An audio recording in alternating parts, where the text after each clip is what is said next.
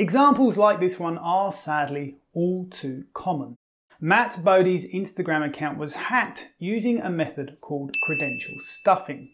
Credential stuffing is one of the easiest hacking methods out there. You could probably have a go at it yourself. In essence, it is taking someone's account details, usually obtained from a data breach, or data breach as my friends in the US like to call it, and reusing those credentials to log into other popular sites and accounts. Because quite simply, most people will reuse their passwords across multiple sites.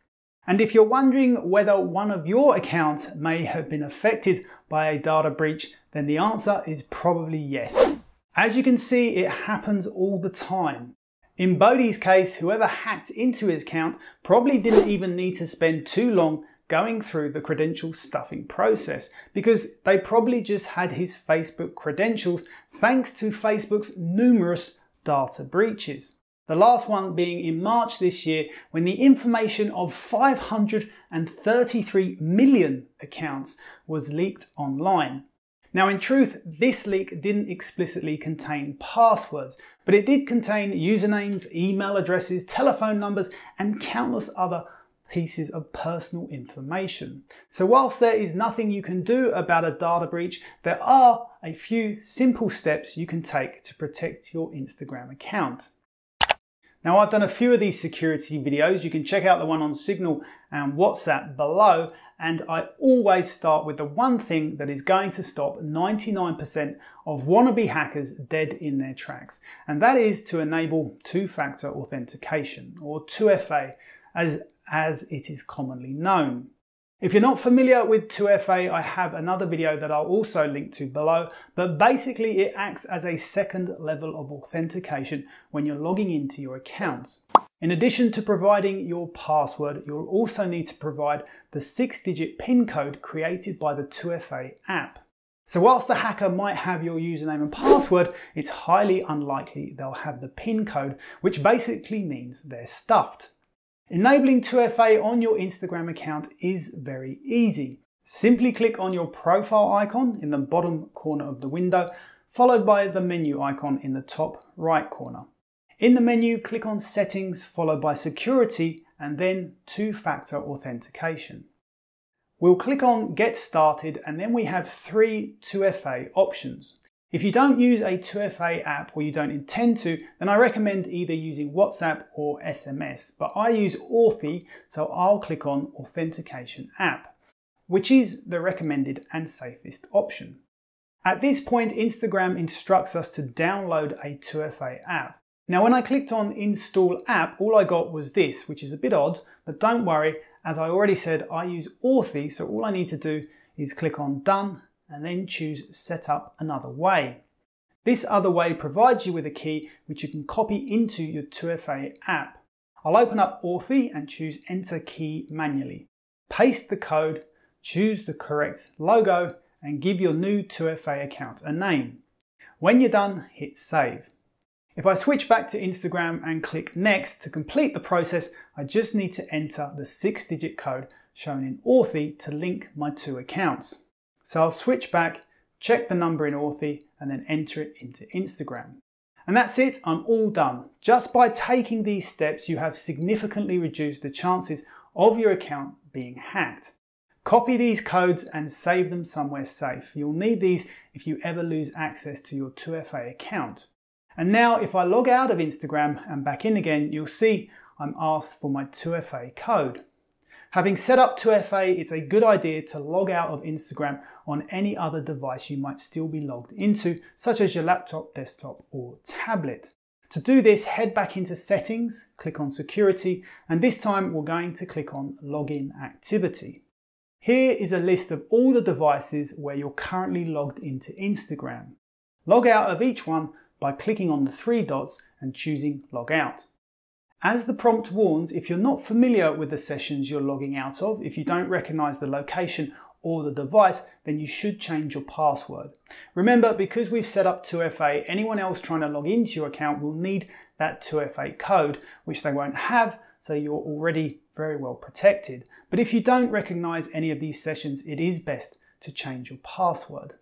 Whilst we're on this security page, it's worth checking what other third-party apps have access to your account. There are a ton of these third-party apps which add filters to your photos and videos, provide you with analytics, and lots of other useful features, such as the ability to mass unfollow or unlike. Now, these apps are obviously not all bad, but some are. So before installing and allowing them access to your Instagram account, it's worth having a closer look. Take this one for example. On the surface, you look at it and you think 4 out of 5 stars, it must be pretty good, which may prompt you to just hit the get button. But if we click on it for more information, you can see that actually other users who have tried it suggest that it might be dodgy. Now, it could be completely legitimate and these users might be wrong, but it would certainly make me think twice before installing it. Some of these apps, but not all, will appear in apps and websites in your security settings.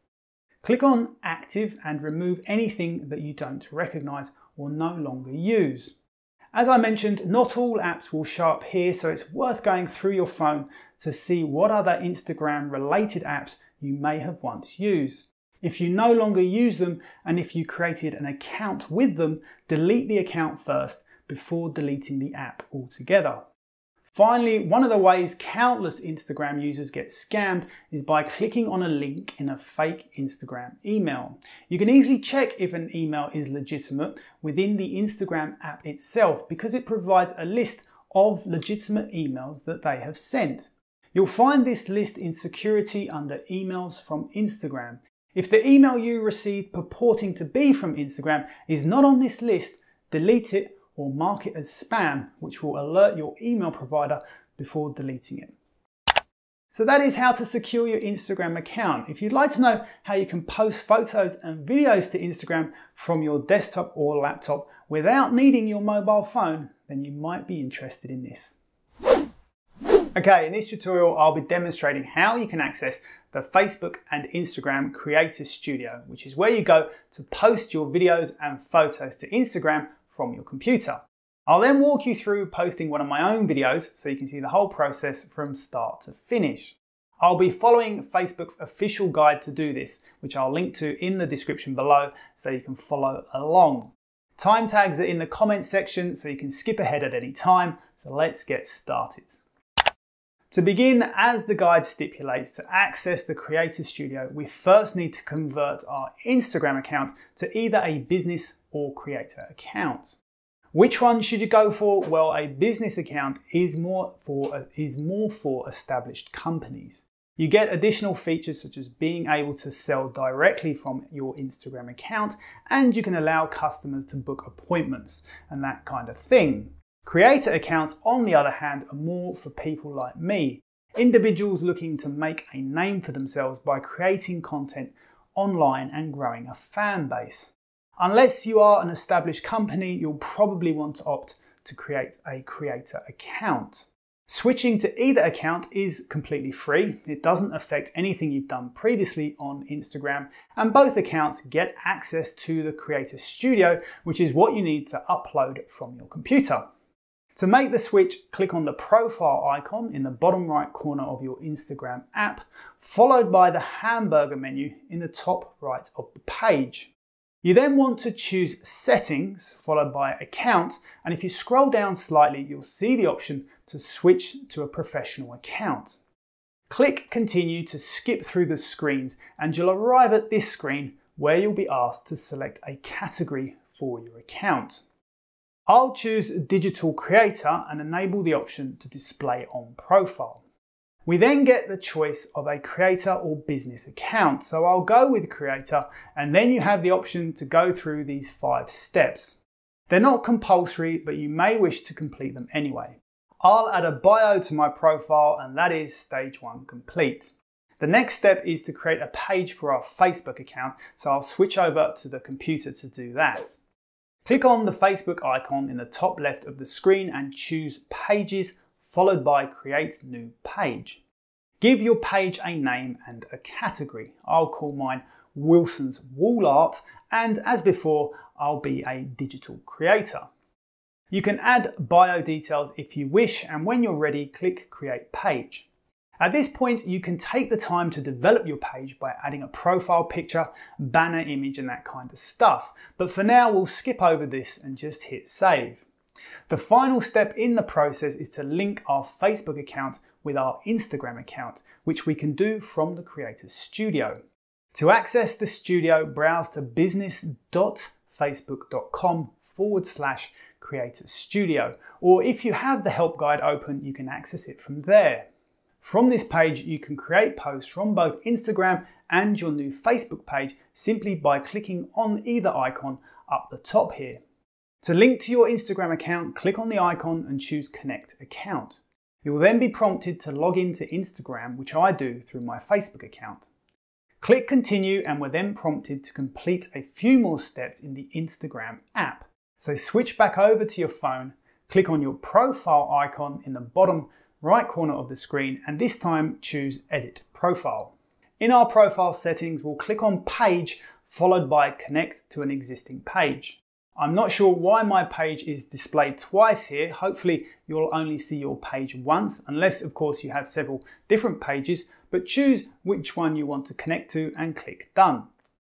Back on your computer, click on OK and it should open in your Instagram Creator Studio page. If it doesn't or if nothing happens, instead you can try clicking on Try Again and reconnect to Instagram, and this time you should be fine. So there we are. From here we can now post directly to our Instagram account. So let's go through uploading a video. Start by clicking on Create Post and then you can click on Add Content to add either a video or image. Here's the video that I've already prepared, so I'll choose this one. And I also have some text ready to go in a document, which I'll copy and paste into the caption window. You can choose to add your location, and if you scroll down slightly, you also have the option to publish your post on your Facebook page at the same time, which I'll choose to do. Instagram will use a still from the video as your cover image unless you have something else prepared, which I have, so I'll navigate to that. And finally, in the advanced settings, you have the option to turn off comments.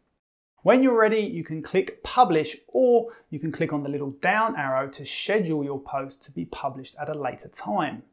You can separately amend the Facebook version of your post if you wish, otherwise you're all done.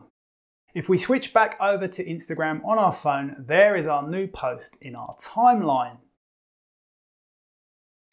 So there we have it. Visit the website for lots more tips on Instagram and all your other favorite apps. And if you found this video useful, I'd appreciate you giving me a like and hit subscribe for lots more quick tips like this one. Until next time, thank you very much for watching.